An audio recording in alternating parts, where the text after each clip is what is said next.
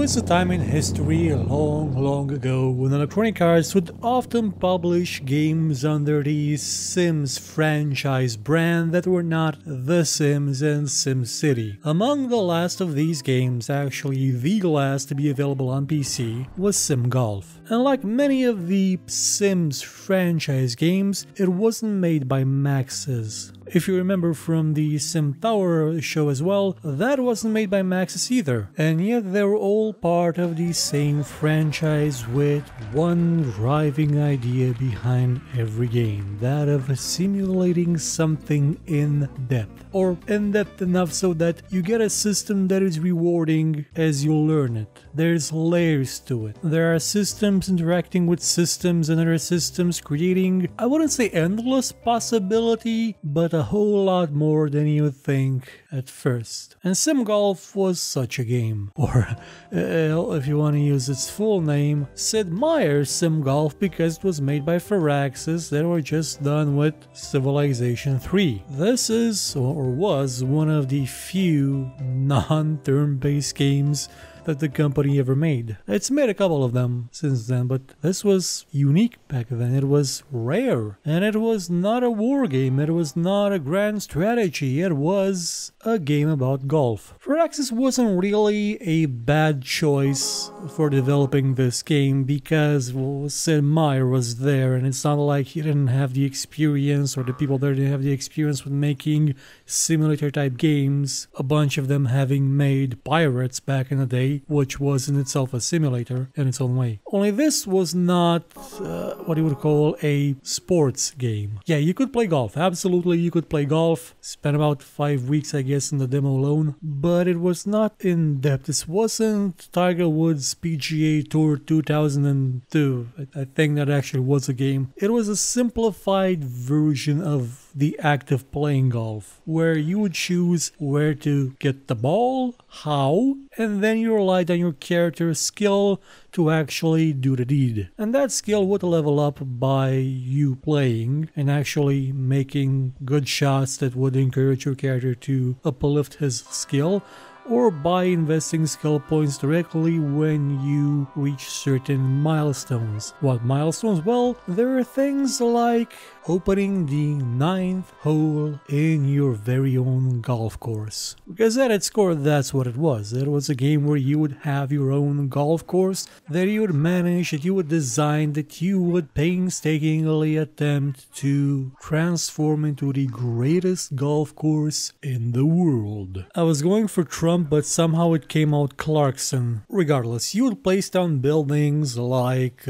putting greens to help golfers improve their skill. You would build shops that would sell food to people. You didn't have restaurants, I think, though. You had theme parks, or at least water parks. You would have spas, you had hotels, and you would have to hire people to make sure that things were going well. You had to hire people that would sell refreshment drinks from hole to hole or person to person. You had to hire weed whackers. You had to hire people to yell at the golfers to get on with it, and also people to greet them. There wasn't such a thing as the need for security, but since it was golf, people would get angry and they didn't have to boot them out because they would depress everybody else around. There were 3 systems at play in this game. There was the golfing itself, there was the setting up the park with its economy and the way that the holes worked, and then there were the Sims themselves. And these 3 interacted. And when I say the Sims, I mean the golfers who behave closer to what you would see in the Sims game instead of just being some NPCs that played golf. They had certain characteristics to them. They were outgoing or not, they were imaginative or not, they were friendly or less friendly, easily irritable. They had certain preferences that you had to cater to, so you couldn't just build any kind of park and then hope that the right Sims would come to you and they would have fun and the rest would not. No, you had to try to cater to everybody and not really exclude people. And these Sims would talk among themselves using Simlish, speaking words that are forever ingrained in my mind because I spent a lot of time just playing the demo of the game, listening to them yell, Machiono, Helabunamenaral, and also many other things. And they would even form relationships among themselves. And the thing was that depending on how much they liked your park, their relationship would evolve. It was something really simplistic. The idea was that if you didn't get them mad by having really difficult or really easy challenges, they would socialize and a couple of hearts would show up and their conversation would progress, and at the end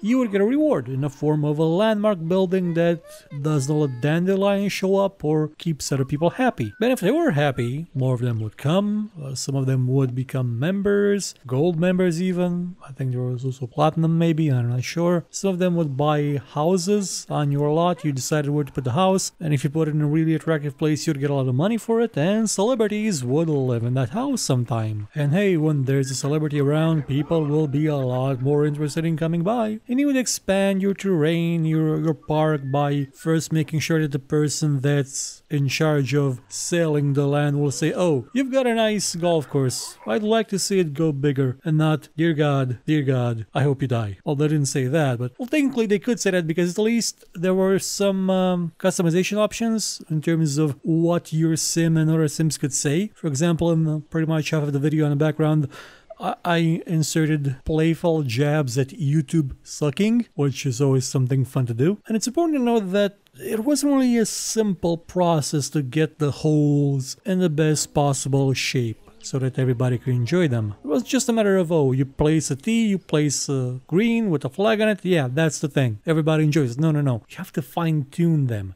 You have to use data analysis. You've got a little button that shows you, like, depending on each type of skill that a character has, what would they aim for, what could they hit, what could they do. And you have to get creative with the way you place your holes, whether you use elevation, whether you use traps around them, if you put them near water, if you put them near trees.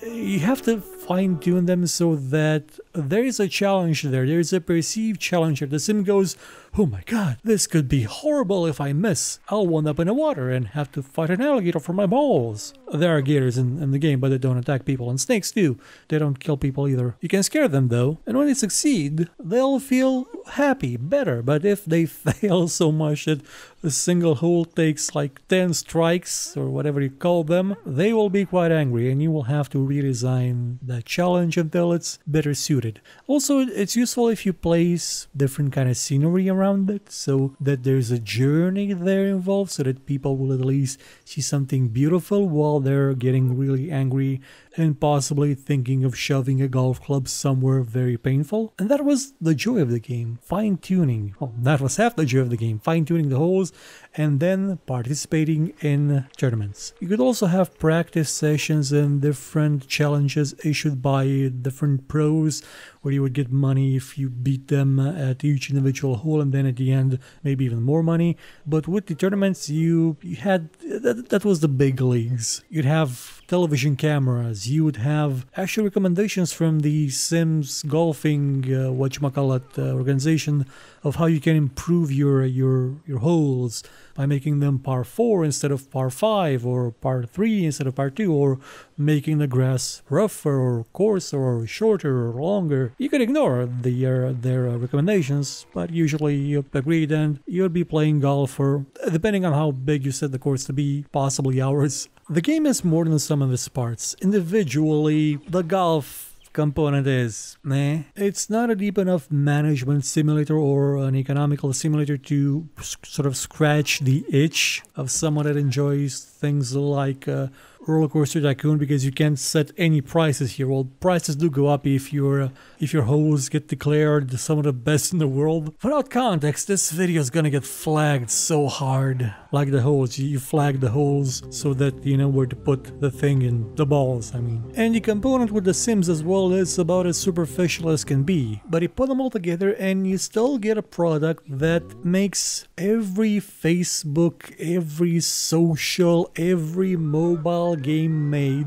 well, most mobile games made, but every Facebook game made, oh for sure, look like absolute shit, like turd sandwiches, Holy hell, people. This was made in 2002. It can run on a tablet, it can run on a phone, it can run on a browser, for God's sake. And yet, it's more addictive, more enjoyable, more fulfilling than any shitty-ass Farmville clone that's been made and remade a bajillion times since the advent of the shit that was social and Facebook and mobile gaming. Instead of getting stuff like this, we got crap. And no, I'm never gonna let this go. Millions of people have been indoctrinating into thinking that those are games, that utter feces is gaming. Instead, we could have had SimGolf on tablets and on Facebook. It's a simplistic game that everybody can enjoy, and it is fantastic. But we don't get nice things, do we? We sure don't. Well, we got this one. You can't buy it anywhere right now. You either have to dig up the old demo or yar-har-har it off the interwebs. It'll run well enough on Windows 10 as long as you don't have more than one monitor enabled. And one last thing to add about it is the sound design. Apart from the Simlish rantings of the Sims, you had the perfect, and I mean perfect, sounds for when you built tees and holes. It sounded like one of those Windows 98 jingles for when you would get a pop-up message. There's something so nostalgic about them. It just...